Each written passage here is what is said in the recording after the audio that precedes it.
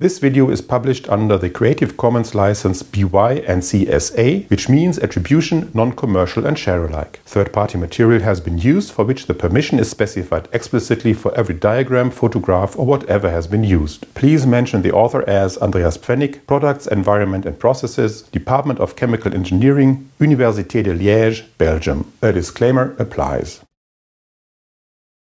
Welcome back to this video series on thermal unit operations. We are still in the section on general considerations, especially the step constructions. In the last videos I have shown you how feeds can be considered and how side stream withdrawals can be regarded. Today I would like to look at a special case which is especially of interest for solvent extraction because in one case, namely where you have two solvents and the feed being fed into the column at the center of the process, there you exactly need this case where just the transfer component is being added to your column. How can we deal with that? Well, how does the situation look like? If we look at the general sketch again, we see that we of course have a countercurrent process with the G dot and the L dot, and we are adding just the transfer component. Adding just the transfer component means that the carrier flow rates L dot and G dot don't change across this feed position. So this tells us actually that regarding the flow rates and the compositions as carrier flow rates and correspondingly the loads is possibly the easiest way to depict this case. So we have the flow rates that don't change, the L dot above and below are identical, the G dot as well, but the compositions of course change from X above to X prime below, Y and Y prime below. In order to now figure out how the situation looks like, we can try to set up balances. And for these balances, I've shown two control volumes. Let's assume that they actually are somewhere below and somewhere above.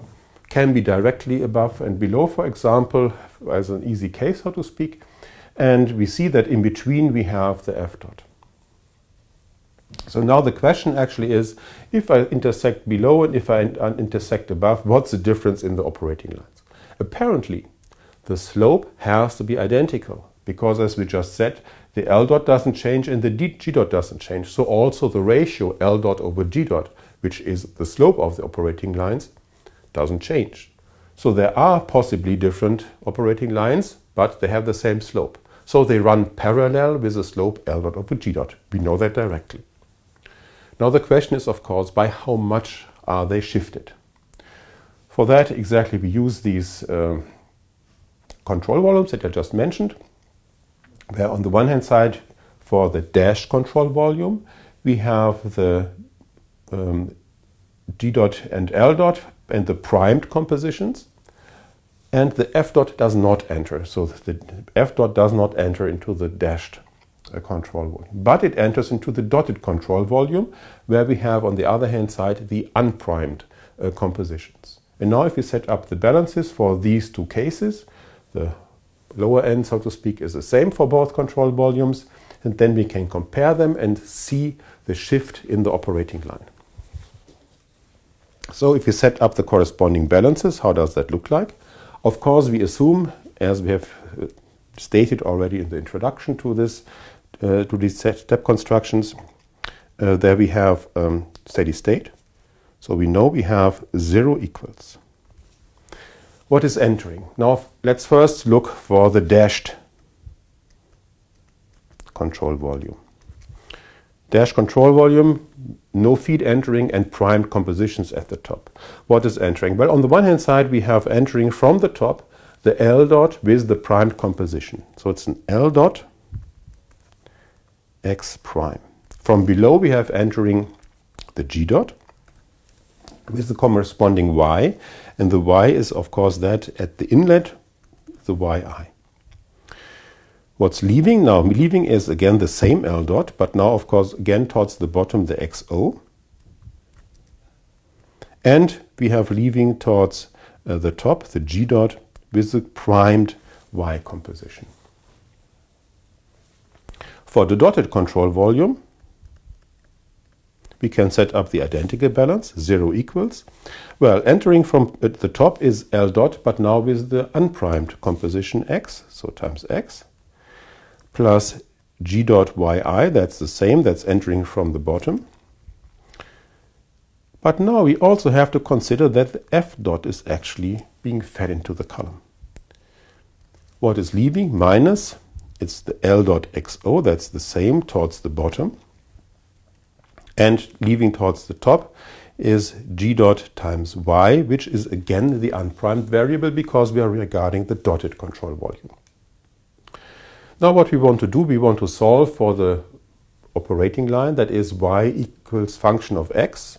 So what we need to do for both of these equations, we need to divide by the g dot, as we have done already previously, and then rearrange that so that we solve for this y prime or the y without the prime. So if we do it for the first equation we obtain, we can directly write that, hopefully.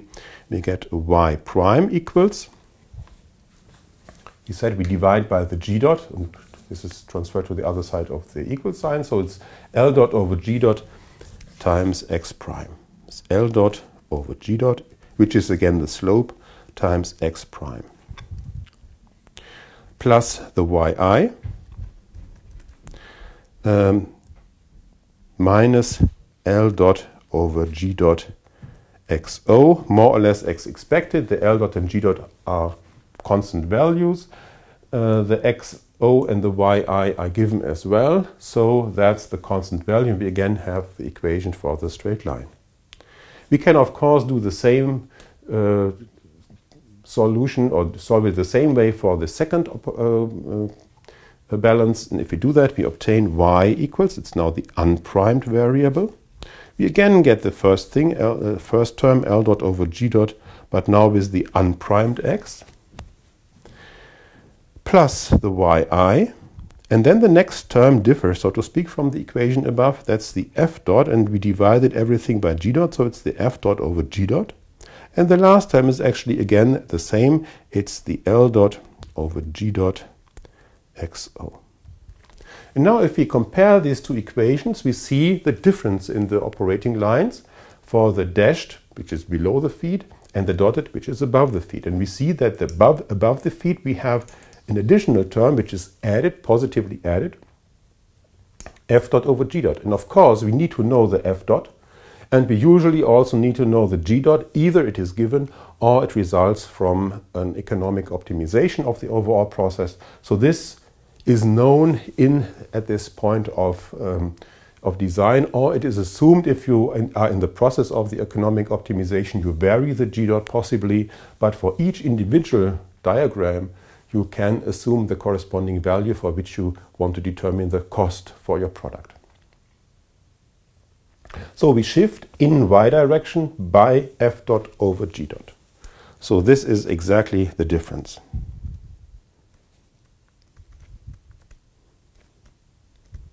And as I said, it's a positive difference for the dotted versus the dashed control volume, meaning the operating line above with reference to below. And if you want to describe that and show that in a corresponding y-x diagram, it looks like this. We have our two operating lines. They are running parallel. Both have the slope L dot over g dot, and they are shifted by f dot over g dot. So above, for the dotted control volume, it is shifted by the f dot over g dot. Of course, you can also regard the shift in horizontal direction, and regarding shifting in horizontal direction, it's by f dot over L dot. And why is that so? Well, you can prove it and show it directly, because this over this is exactly the slope apparently. And now f dot over g dot divided by f dot over L dot is just L dot over g dot, which is exactly the slope. So this is the correct shift in horizontal direction. So it's that easy to describe a feed of just the transfer component to this countercurrent process for separation.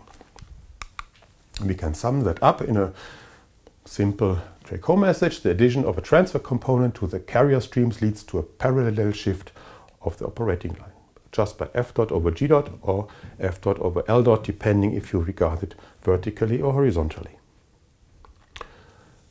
Now that's this topic, so to speak. Now let's directly, because this was so short, let's directly continue with the next thing we want to regard, and that's actually regarding a general feed. That's still also missing. We didn't consider that so far. And actually that should remind us of something. So now, before we have always added something to a dedicated phase, either the G dot or the L dot phase, with arbitrary compositions or with exact compositions that we have in the process. But now we want to assume that we have an arbitrary feed, so to speak, which means it may be a two-phase feed. We don't know exactly to which phase, of course we need to know, but it's for the design it has to be defined, but it's a variable phase ratio. And we can depict it in this way. And actually we know this. This should remind us of something that we have already regarded in the section on distillation. Yeah, you remember we had our rectifying part, we had our stripping part. There we had our L dot and G dot, L dot prime, G dot prime, as before. In our current nomenclature, this is the XI, this is the YI, this is the YO, the XO, and we have the feed with the corresponding feed composition. And now we regard, so to speak, that feed position, exactly where we feed it. And just to show it, only because of that, this has been stretched a little bit in vertical direction. So actually, this control volume is just a horizontal plane intersecting our process exactly at the point where the feed is being added. And only to depict what's going on in a little bit more detail, I have pulled that apart a little bit so that we see that a certain fraction of the feed is actually being added to the L dot stream and a certain fraction is added to the G dot stream. And this Q may remind you of something. We have the Q already mentioned and derived in distillation. And of course this case is most appropriate for distillation, but it can also be generalized. And now the Q here in this diagram is exactly defined in the same way as it was defined previously. Possibly you didn't realize, or I can show you that it's indeed such. Because remember, what was the case? If the Q in distillation was boiling liquid, just exactly boiling liquid, which means the feed goes only to the L dot but not to the G dot. In that case, Q was equal 1, which means L dot in this case, the F dot is Q times F dot. Only this one, this exactly F dot, is being added to the L dot, and 1 minus Q is 0 in that case, times F dot is added to the G dot. Which means nothing is added to the G dot, everything is added to the L dot. So this Q as being the fraction of the F dot which is being added to the L dot is consistent with the derivation that we have made for the general feed in distillation columns. The other way around, Q equals 0 corresponded to the case where the feed was vapor at its dew point, which means that the feed in that case is only added to the G dot. Now, if Q equals 0, then this is 0 as well, so nothing is added to the liquid. That's correct. And on the other hand side, 1 minus 0, so 1 times F dot, the full F dot, is being added to the G dot, as you would expect. And in between, the Q interpolates, so to speak, between these two extreme cases. And from distillation, we actually know, or rectification, we know that the Q can in principle also be negative or be higher, be larger than 1, depending, so to speak, on the corresponding situation, if that makes sense or not. If you have two carrier flow rates that are more or less immiscible, then possibly a Q less than 0 or above 1 doesn't make sense. But in distillation, we have learned that it makes sense. And actually, for this case, we know how it works. Remember, we derived it, and I don't rederive it here because it's exactly the same equations, only slightly differently derived. Also, the method of derivation is possibly a little bit different because we have a different viewpoint here, but the result will of course be identical, and the result is shown here. This is again directly taken from the presentation on the rectification, and we saw that this intersection line was relevant, this Q line, where we construct on the one hand side at XF on the diagonal as being one point of the Q line, and the second point being the XF over Q. We connect these, so to speak, and extend that straight line, and that leads to the intersection of the both operating lines above and below that feed position. Of course, this is in the context of distillation. You see the equilibrium curve, the stage construction, you see the reflux ratio. Of course, in the general process that we are actually regarding in this section, all this doesn't need to be specified. And if you generalize that, it just looks like that. It's the same mathematics, but of course the context is different. So we have some operating line above with the slope L dot over G dot. We have an operating line below, L dot prime over G dot prime. They are intersecting somewhere. They have a point of intersection, and all possible points of intersection can only lie on this Q line, exactly defined as before. And that Q line can again be found on the diagonal at XF as being one point. And so XF equals YF if you want to formally express that. And on the other hand side, the intersection with the x-axis being XF divided by Q. Connect these two lines, extend that so that this point and that point define that straight line, and the point of intersection has to lie on that line. Because the math is the same and the Q is consistently defined here as compared to how we define it in the rectification section. So we know directly how this looks like. It's known to us. We don't need to rederive anything. The equations are the same. The Q line is the same. We can directly use it.